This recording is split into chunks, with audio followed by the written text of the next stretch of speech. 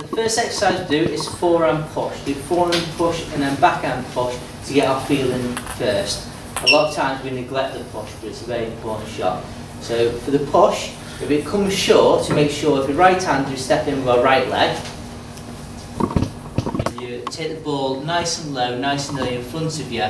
It's difficult to push it like that. Make sure that your bat is tilted slightly forwards to push below. That gives you just a little bit more control.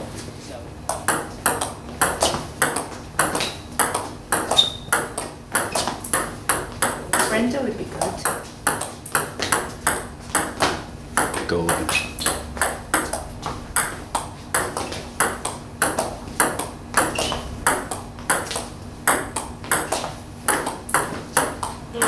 Pushes.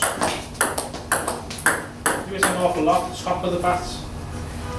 If you hit the top of the bat, you don't get as much spin, but you get a bit more control. If you hit at the bottom of the bat, you get more spin, but less control. So it's just about where you feel the ball. Generally, I try and aim for the middle really when I'm pushing, so I get a little bit of both.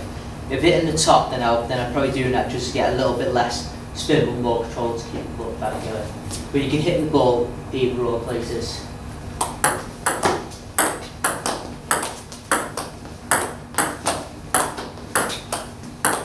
Maybe nice and smooth, but I don't want to try and jerk it.